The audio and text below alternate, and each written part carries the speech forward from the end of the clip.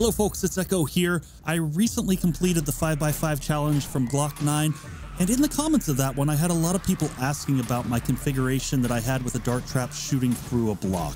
That led me to the initial concept of this video, which was to teach you all which blocks you can shoot through and potentially repair or even wire through. But once I started digging through the code and conducting my own testing, I found all kinds of crazy stuff you can do with the new blocks. If you take a look at the zombies approaching here, you see them walk up and they seem to be just being shot from nowhere. At the end of the video, I will walk through this makeshift fighting position and show you exactly how I did that. But first, let's dive into the individual blocks and show you how they function. To get this list of blocks, I looked at the shapes.xml and then looked for blocks that had the collide attribute of movement, melee, and rocket.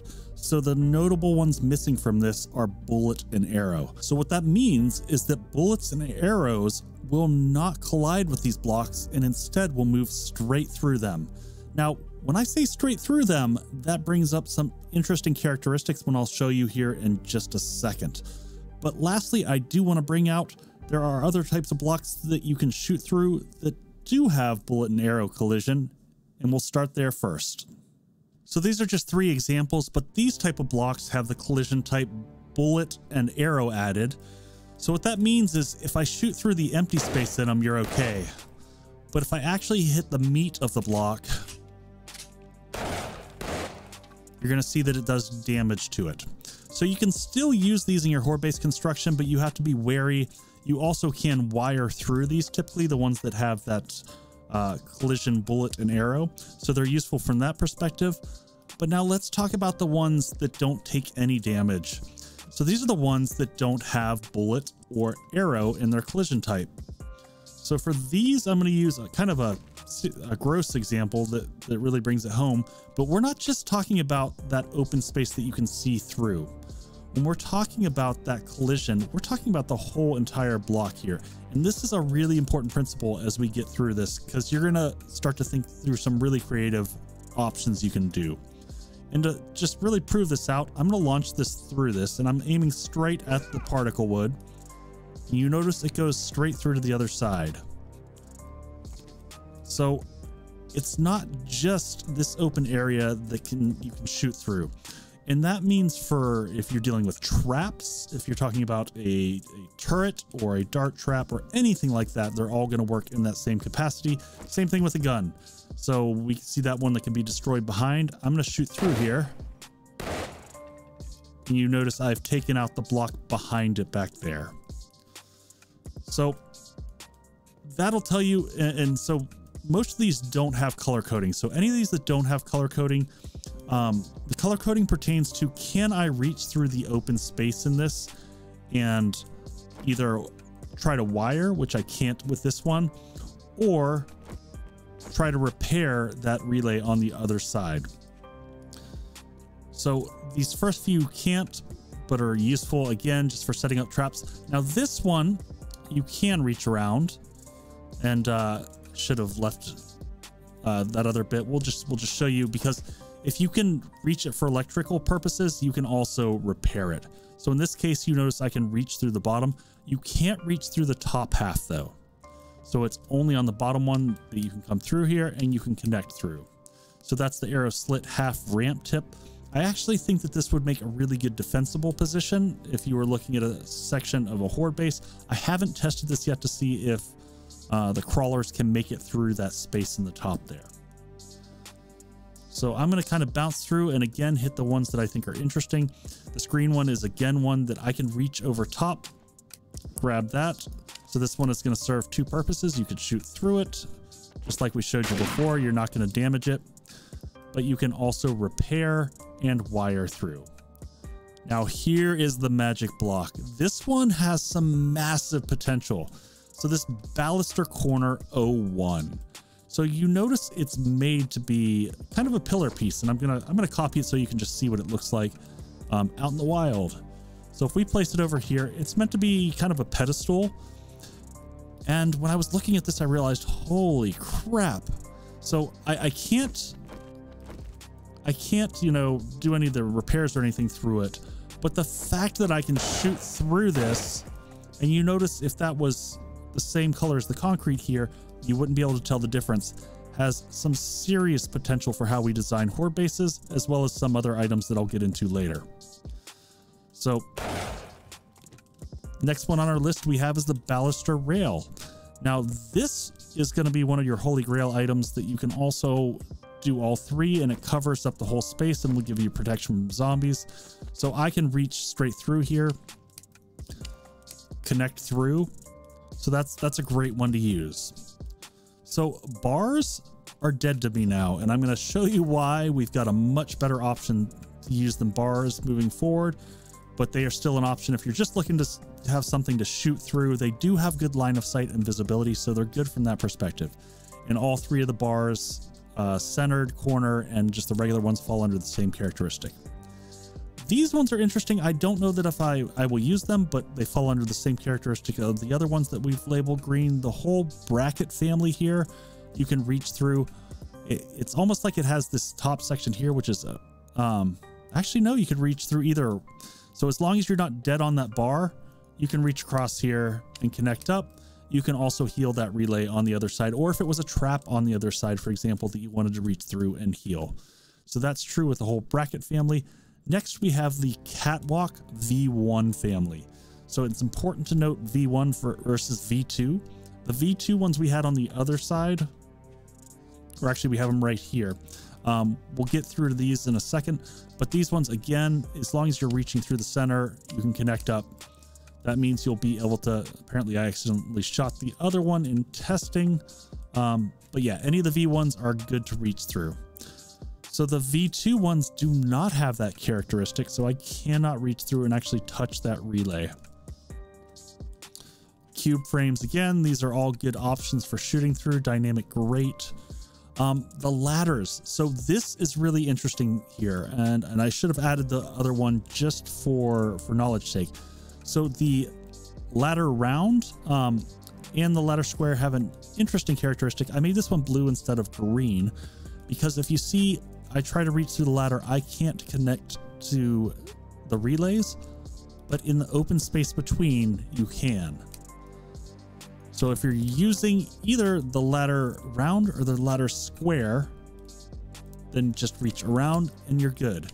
Now that brings up another ladder that I'm going to recommend probably not using, and that is going to be, I think it's called the scaffolding ladder.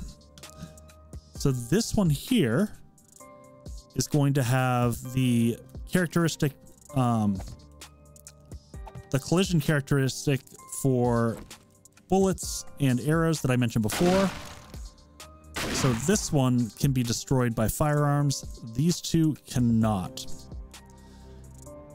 This leads me to one of my other favorite new blocks. This one is just perfect because it really fills the whole space. And if you notice, we can reach right through it and connect up. Additionally, it has that same good old characteristic of being able to shoot through it. You can't damage it. The Metal Truss 3D, you've seen this in a lot of my builds. This is what I used right underneath my dart trap on my 5x5 challenge with Glock that several people had commented on and asked questions of how did you do that? So when I said bars are dead, this is why. The railing block. So the railing block looks pretty similar to the bar. It cuts down your sight lines a little bit more, but it is immune to damage and also has that magical ability to be able to reach through and connect, as well as to be able to heal. So if you had a trap on the other side, you'd be good to go. Security gates. These ones you cannot reach through, but these have become some of my favorite pieces to use in the game. And again, you can shoot through these without any problem. There's different variations of these. I must have blown out the one. There's a diagonal one. There's the regular ones that line up straight. That's the one that hits center. But these are all really good also if you use them for light filtering. The next one on here, I flagged as yellow because this one's got some interesting use cases to it. I did some additional uses on this one. This one I'm going to do a whole nother video on that I'm just going to tease to you. But this one has some implications for gardening that I'll get back to you in another video. But in terms of this, it's another one of the ones that, yes, even though it looks like a solid block along the side, You can shoot through it. And I'm going to show you some application of this one in the baluster corner over the side and how to use those. So next up, we had the trellis, the square, and the diamond. I'm not as big a fan of these because these double as ladders as well. So you got to be careful with how you're using them in a horde-based construction because the zombies can run straight up them. The trussing, I thought this was one you're going to be able to reach through, but you can't. You can shoot through it, but in terms of being able to repair, you can't do any of that. Same thing with anything in the trussing family. So those are all the blocks that you can shoot through. Now let's show you how this works when you put it all together in a more practical application. If you've enjoyed this, please consider dropping a like and subscribing. And now let's get into this crazy little fighting position that I built. The idea behind this was to string together all the different parts and pieces and give you something that you could actually use. And I might actually make this into a horde base because I really love the compact design of it. But let's get into some color coding. So these chalkboard green pieces, I did all these with baluster corners. So I actually have a shotgun turret nestled behind here that can shoot through all these blocks, even though they look solid. Now I did use for the dart traps across the bottom here. Here are some of the 4-way arrow slits, and that's just a regular arrow slit across the top. But let me just show you how crazy this is. So if I come to the side here with a spear and launch it through, you're going to notice it goes not just through there, but all the way through to the other side and landed over here. So start thinking about the different ways you can use this, but that's how before, when the zombies approached, I was able to easily shoot them through here without doing, anything. So if I, for example, summon in here a couple Arlenes, let her hang out over there, and I'm going to come in here, click on the turrets. You notice she's just getting obliterated by shotgun turrets. Goodbye, Arlene. Thank you. Now, those shotgun turrets are located back here in the corner, hidden safely behind the wall. And again, just like before, I went and used the railings here. So if I need to get in here and repair, I don't have the right materials right now, but repair those or reload these, I have access to do that easily through those bars. So there's just some more things that you can do. Also for these railings, in this case, I'm stepping on things here. So I made it so I step on the darts and they're going to shoot up through the bottom there. But I made all these dart traps accessible through here. So I put railings across the bottom. I can reach down and tap these, reload them if I need to. Same thing at the top here above. It's kind of hard to see, but right up there are the dart traps. If I put these down, I can reach right through here, and there's access to the dart trap straight through those 3D trussing blocks. Then also, I actually put the switch to the electric fences here so I can reach through and switch that on and off. So you can also do controls through any of these blocks. So that is some basic usage of all these crazy blocks. And man, tell me how you'd make use of this. I know that personally, I'm kind of in love with this structure that I've created, and I might make this as a good early game horde base that you can evolve over time. But seriously, talk to me down in the comments. Tell me what you learned from this and how you end up using this, because I think I've uncovered some really amazing stuff that you can play with. And I just want to say, if you're playing on a PvP server, those baluster corners could be hella nasty and hella hilarious. So if you come up with usage for those and you murder some of your foes, please share them with me, because potential, so much potential. All right, folks, take care. I'll see you on the next one. Eko's out.